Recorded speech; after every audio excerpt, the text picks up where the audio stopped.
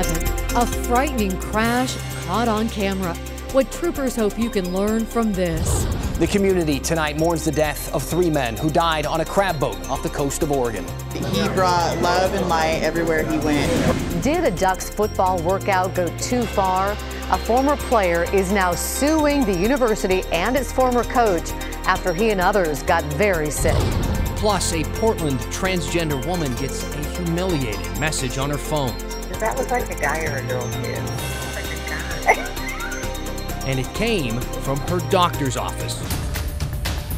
Our top story, a tragedy at the coast. A community gathered tonight to remember the fishermen who died when their boat capsized in rough seas. Thank you for joining us. I'm Laurel Porter. And I'm Dan Haggerty. This happened in Yaquina Bay off the coast of Newport. KGW's Mike Benner joins us now with more on the impact one of them had on that Newport community. And Dan, we say one of them because the other 2 are from the East Coast. But Joshua Porter called the Newport area home, specifically the small town of Toledo. Porter's described as kind and loving, the sort of guy who would do anything to help someone out. Tonight, he and 2 others are gone, and a fishing community is reeling. Yeah, he was just at the house holding our grandkid. Love that guy, man. At the Yaquina Bay Lighthouse Wednesday night, a crowd gathered to remember fisherman Joshua Porter of Toledo, Oregon. He was kind and gentle and loving and giving, and I mean, he would help whoever he could. So it should come as no surprise that Porter decided to help 2 New Jersey men who had very little to no experience crabbing out west. All 3 were on board the Mary B-2 vessel late Tuesday night when a storm hit. They tried making it back to the marina in Newport. When they squared up or turned to sea in the position they were in, they were over the submerged north reef of Yaquina Bay Bar, and they took about a 20-foot breaker over the bow. The Mary B-2 capsized. Unfortunately, rescue efforts were unsuccessful. All 3 men died. Josh, he's a great guy. I mean, I've known him for a lot of years. We've gotten really close in the fishing community. We've traveled all over the place together. This man believes he was the last person to talk with Porter. They texted back and forth as the storm worsened. So in your text, you're saying, why are you going out? We're coming in. This is too dangerous? Yeah, pretty much. And he asked us why we were getting towed in. So it was just a bad day yesterday. This is all that's left of the Mary B-2 vessel. For those at the Yaquina Bay Lighthouse Wednesday night, a reminder that the livelihood of so many in this community can take a turn in an instant. It impacts the fishing community. Joshua Porter is survived by his wife. Unfortunately, we don't know much about the New Jersey men, only that they loved crabbing enough to come out west to pursue it. Our thoughts with all 3 families tonight. Exactly. Thank you, Mike. Developing tonight, Portland police are investigating after one of their officers saw a man get hit by a car. Happened right in front of the officer's cruiser on Southeast Powell near 166th. The man was crossing the road at the time. He's now in the hospital with serious injuries. The driver did stay on the scene and is cooperating with investigators. New tonight, a transgender woman says she was mocked and judged by staff members at a local medical office. She heard it all on an extended voicemail a staff member left by mistake. KGW's Catherine Cook sat down with the woman who got that message in an interview you'll see only on 8. Catherine? Well, Laurel, that message left her shocked and hurt. She filed a complaint with Kaiser Permanente, which is at the center of this incident. But she hopes her story leads to change on a broader level, where others deal with similar mistreatment every day. Jackie Mountainer lives an active life, whether she's building bike frames for a living or skateboarding for fun. That's how she fractured her foot. But Jackie's life, which she lives as a transgender woman, took a turn last week with a voicemail from her podiatrist's office. Hello, this message is for Jackie Mottner. This is Dr. Heck's office at Kaiser. Kaiser Permanente Mill Plain 1 medical office in Vancouver. The woman finished her message and thought she'd hung up. Thank you. Only she hadn't. Listen to what she and a coworker say next about Jackie. Does that look like a guy or a girl to you? It looks like a guy. I heard this message, which put me into a bit of shock. The voicemail lasts nearly 4 minutes. During that time, the women mock Jackie's appearance. It doesn't look like he's on hormones at all. Oh, he should. I know, but I don't think he is. They pull up Jackie's extended medical records, discuss her transition, and refer to her as it. She uses female pronouns.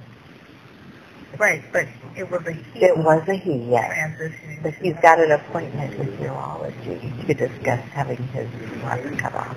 Oh. And he still looks like a guy now. It's not just unprofessional, it's just hurtful and demeaning and dehumanizing.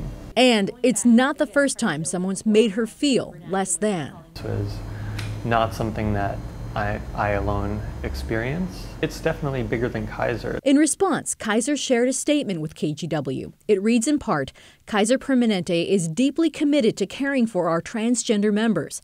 Disrespectful or insensitive comments run counter to our values of treating every patient with compassion and dignity. 2 employees were put on administrative leave on Monday pending the completion of an investigation. Disciplinary action could include dismissal. Jackie hopes it doesn't come to that. And if they understand the severity of what they did and are willing to make amends, I would rather these 2 folks be the kind of seeds of culture change within Kaiser. Besides investigating this specific incident, Kaiser officials tell us they're also looking into how they can improve existing efforts to train and educate staff in providing the best care for transgender patients. Dan, back to you. Yeah, it sounds like a good idea. Yeah, Jackie's very forgiving about it. Thank you, Catherine. Caught on camera tonight, an example of why you should always move over to the side of the road when you see an officer parked there, or rather move into the road when you see an officer parked on the side of the road. Watch this Florida trooper's dash cam. The car swerves off the road, slams into the back of the cruiser, then the car catches fire. The trooper, who wasn't hurt, was able to pull that driver from the car. That man was seriously hurt, but he did survive thanks to that officer. This crash happened in December, but the Florida Highway Patrol released the video just today. An end to the government shutdown seems no closer tonight after President Trump stormed out of a meeting today with Democratic leadership. The president wants funding for a border wall. House Speaker Nancy Pelosi and Senate Minority Leader Chuck Schumer say that's a non-starter. That means the government shutdown continues now in its 19th day. It's on track to become the longest in history. But some Republicans may be swaying away from the president's plan. 5 GOP senators have now called for an end to the government shutdown. And this Friday, day after tomorrow, federal workers will miss their first paycheck. A question many people have is, can those furloughed federal employees file for unemployment? KGW investigator Kristen Severance verifies that for us. We can verify many of those workers who will not be getting a paycheck until the government reopens can file for unemployment. So our source for this story, Oregon's Unemployment Insurance Division.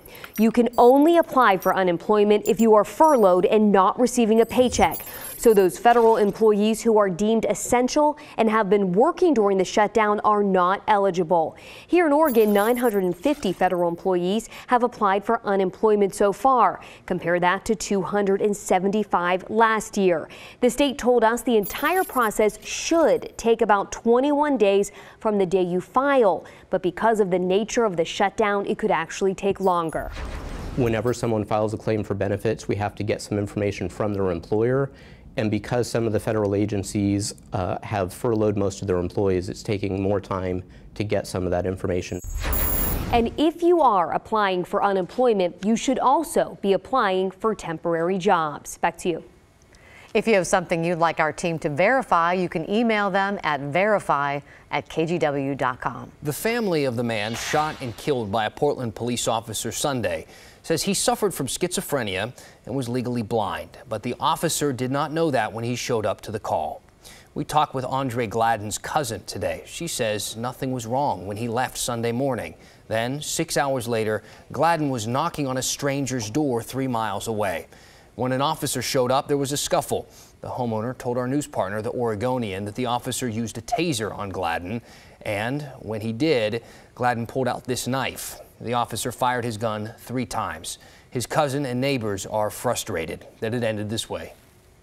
I think from what you told me that he just didn't know where he was at, and he probably was discombobulated, and then cops came in, and then he felt like he was under attack. Yeah, if he was sitting on somebody's front porch, I guarantee you he probably thought he was home. I guarantee you. The officer who shot him is on paid leave, which is standard procedure. The case is currently